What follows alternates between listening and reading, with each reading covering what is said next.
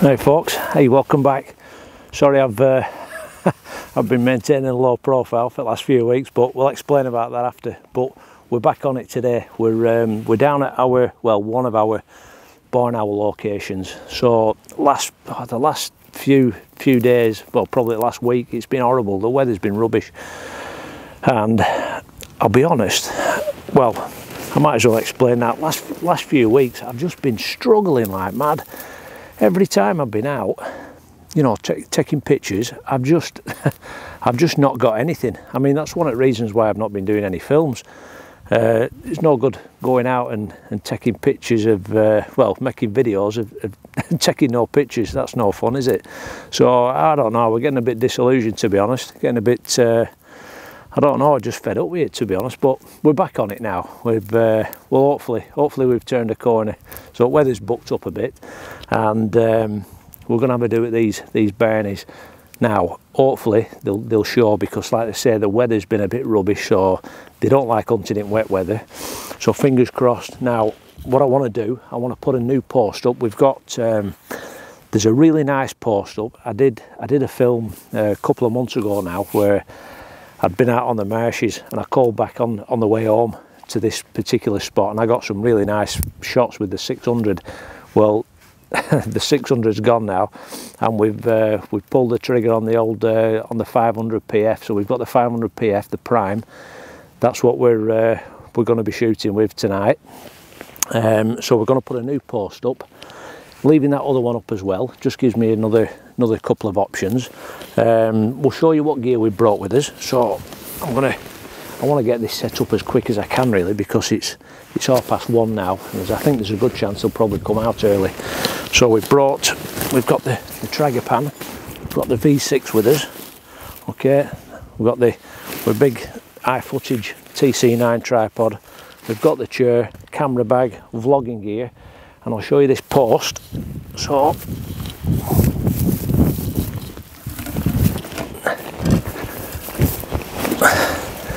this is, you might have seen this one. I've had some, the last buzzard film that I did, I had this post set up, and I got some belting pictures. I had the pigeon on the top, and I got some lovely photos. Now, this oud fence post, I picked this up, I don't know, about a couple of years ago now. It were in an hedgerow. It snapped off. You can see where it's not that big, it's snapped off at the bottom. So what I've had to do, I've just put a couple of pieces of Dexian angle iron on the bottom, and then we can put it in the ground. I've got a couple of pieces of like slate batten. I'll just put them in at angles, nail them in, so that's pretty rock solid then. But something like this, it's, you know, it makes the image. If I can get a barn owl sat on top of this, it'll look absolutely fantastic, because things like this, they take years and years to age. You know, all these little cracks in it, and you know, the splits in the end, and the old barbed wire, they just look, you can't recreate it. You know, if someone said to you, can you make me one of them posts, you'd never do it, because like I said, the weather worn and all that, barbed wire's rusted, and it'll just look superb. So if we can get a barn owl on top of that, we're onto a winner, aren't we? So that's what I want to do now. One of my main considerations is I want to get the distances right, because we're on this new lens. We're on the 500 PF, so it's a prime lens.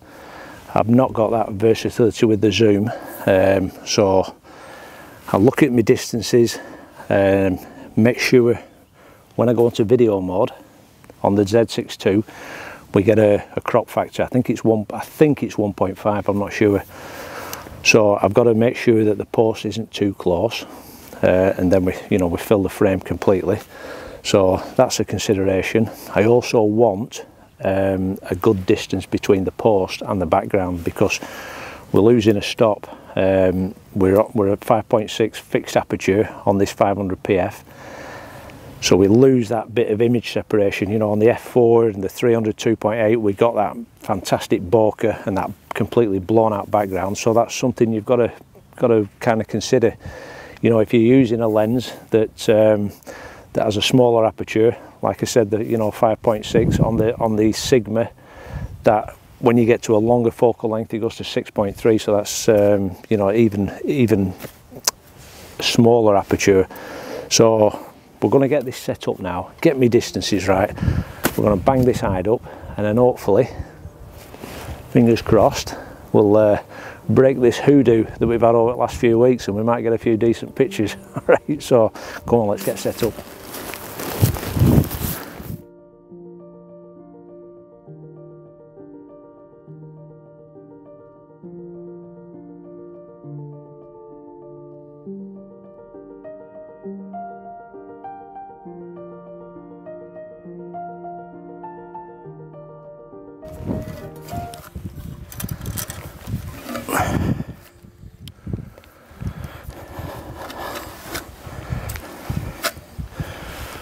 Okay, so distance wise, that's our other post you can see there. I'm just bringing this a little bit closer. Yeah, should be alright that. And so we're just going to drive it down into the ground, get these metal spikes down, and then I'm just going to put a couple of pieces of slate batten, and that should be plenty solid enough for it.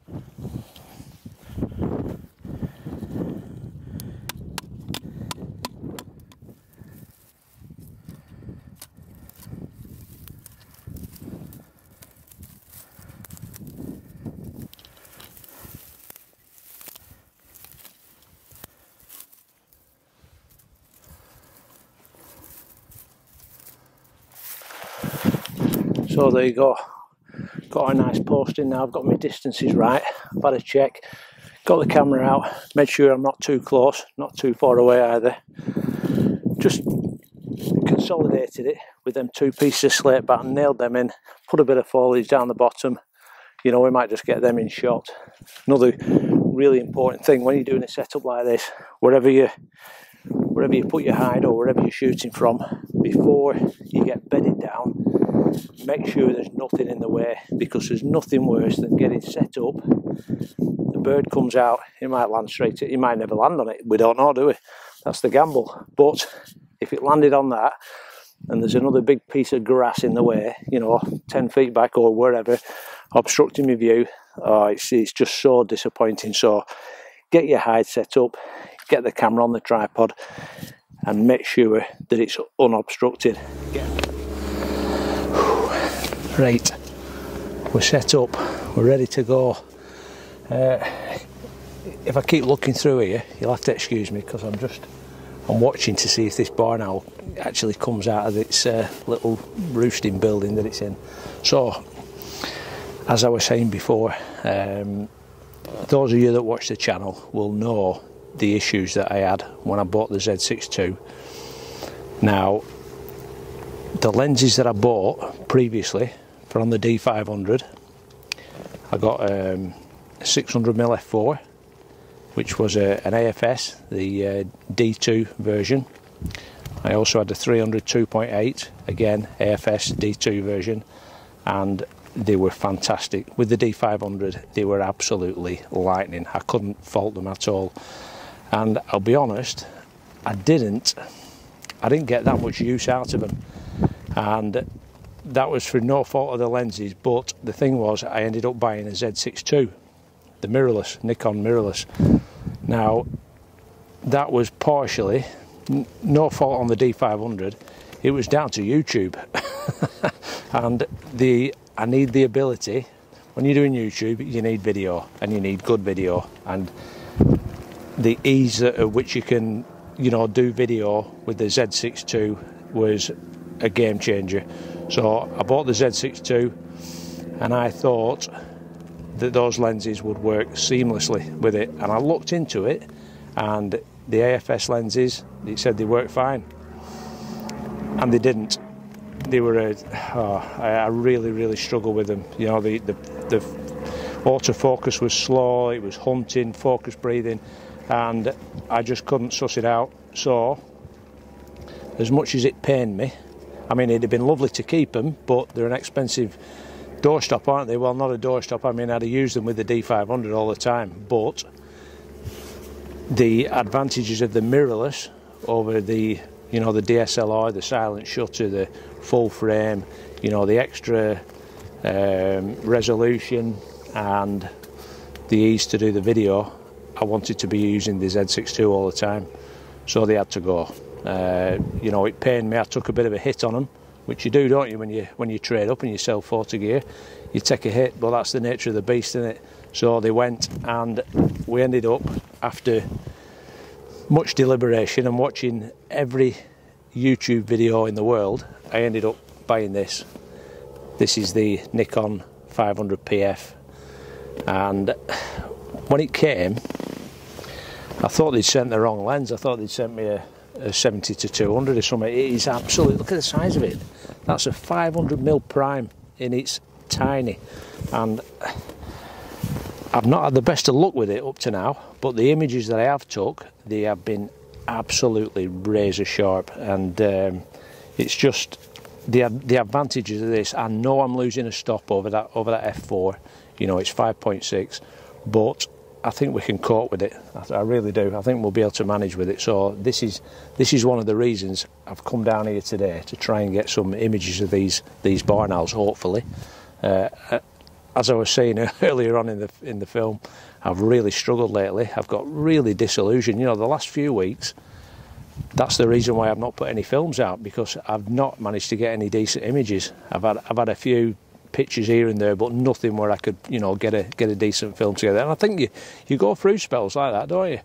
You know, where it's just not clicking. Sometimes you can go out and, you know, you can be out 10 minutes when you've got a bucket full of shots, but other times you can be out for days and days on end. You know, led there. I've been down at my local river at, you know, a new kingfisher location, and they've been flitting up and down, not landing on the perches I've put out for them. Another barn owl location. You know, I've put a nest box up for them, and they've just not been obliging at all. But that's how it goes. That is the nature of wildlife photography. So we're back on it, all being well. We're out with this. We're going to run this through its paces, and hopefully, you know, this teaming up with this Z6 II, it's going to be the dream package, and it's so handy. I mean, when I got that 600. That 600 f4, I remember the first time I took it out, and I had it mounted on this tripod, because you need them on a tripod. You can't handhold them, not for longer than, you know, 20 seconds. I had it on that, and I was lugging it round this wildlife reserve, and my shoulder were killing me. And if you sat in a hide all day long, they're great, aren't they? You can't beat them. But this, I mean, when you've got, let's have a look. Get this lens hood on. It's so versatile. You can handle that all day long. Yeah, it's a beautiful thing, and it's really well made. I'm going to do a proper review on it eventually, but actually I can't do a review on it at the moment, because I haven't really used it that much, to be honest. So it'd be foolish to do a review so quick. But first impressions, absolutely fantastic. I love it. It's just so light and well made, proper well made. Just because it's small and light doesn't mean to say that it's not well made. You know, it's fully weather sealed. It's, you know, VR. It's got all the bells and whistles on it. Yeah. So what I'm going to do now, I'm going to get it on this tripod, get me angles right. We'll get a brew on, and hopefully this Barney will come out to play and get on that new post. That's the plan.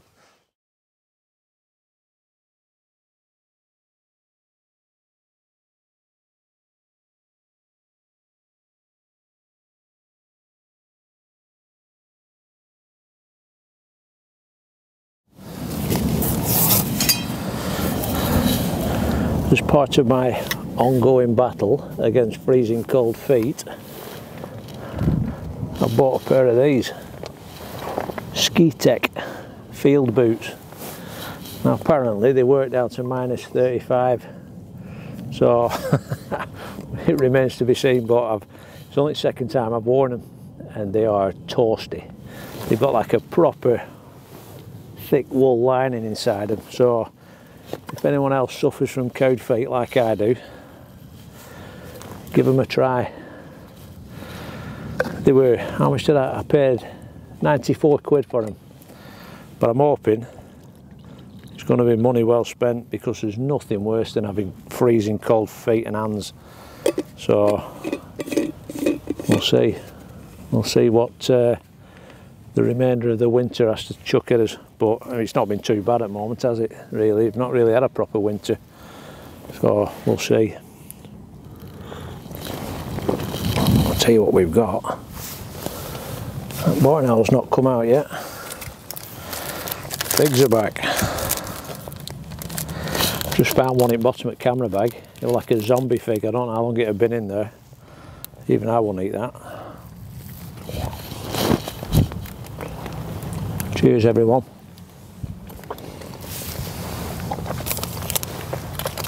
Yeah, what I've decided to do, I've decided to leave this side of the hide open, because when I look out on this aspect, there's a big field here that the barn owls hunt over. So I've got the camera on the tripod now, ready for if it lands on these posts. I'll be able to see it coming out of the barn. So that's that angle covered. If it doesn't land on any of the posts and it continues to hunt around the fields, you know, and I want to get some flight shots, I can always just whip it off the tripod, and I've got this big wide open aspect to shoot out of. That's the plan anyway.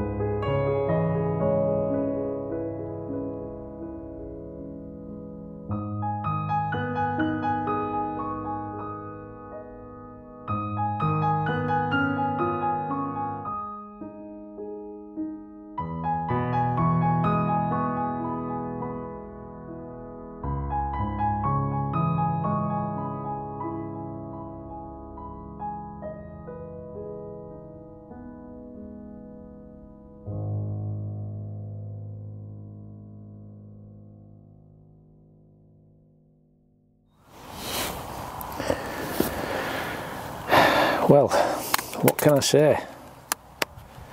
I am pretty impressed with this thing. The Nikon 500 PF. I'm well impressed. It is so good to be able to just handhold. I mean, it's so deceiving. You look at it and it's tiny. It's a really small lens, but don't be deceived by by its dimensions, because it packs a punch, this thing.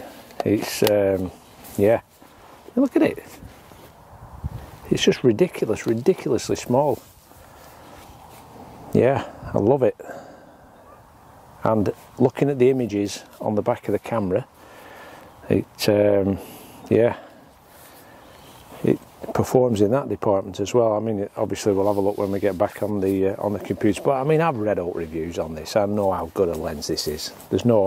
I'm not kidding myself. This is a cracking lens. But like I said, the main thing, it's just that ability to be able to handhold, you know, if you're walking through woods, depending on what kind of photography you do. I mean, I do a lot of hide work, but it's just nice to have something in your arsenal that you can just pick up, chuck in a bag. I can put this into a small bag, go off into the woods with a set of camo, and stalking wise, this is superb. I can't do that with a 600 f4. It's just too heavy. You can't handhold them. But this, you know, combine it with a bean bag or just resting on whatever. You don't even need a bean bag. You know, you can hold that all day long. So I think this is going to be a bit of a game changer. I really do. And so combining it with this, with no more focus issues, which was you know, this is what led me to get this lens. So we've addressed that. This is all we're going to be shooting with this year. You can get a bit, I don't know, you get a bit bogged down with gear.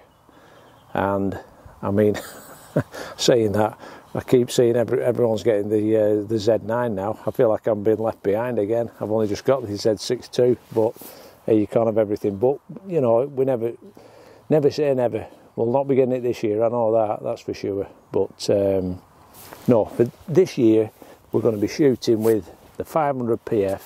I've still got my 150 to 600 contemporary, which is a great lens, a fantastic value lens, you know. So that's what we're going to be doing this year. We're going to be shooting with them two lenses, and yeah, we'll see what we can get. All right, so thanks for watching. Thanks for all the support and all the comments. If you want, you know, any questions, pop them in the comments. I always get back to you eventually. You know, we're busy people, aren't we? Like, and you know, working full time as well. So I don't always get back to you straight away, but I will do eventually. All right. So thanks again for the support. It's you know, it's overwhelming, really. I mean, we're nearly at 10,000 subscribers, which is phenomenal. So if you haven't subscribed, give us a subscription, give us a thumbs up and a like and all that malarkey, and we'll catch you on the next one. Thanks again.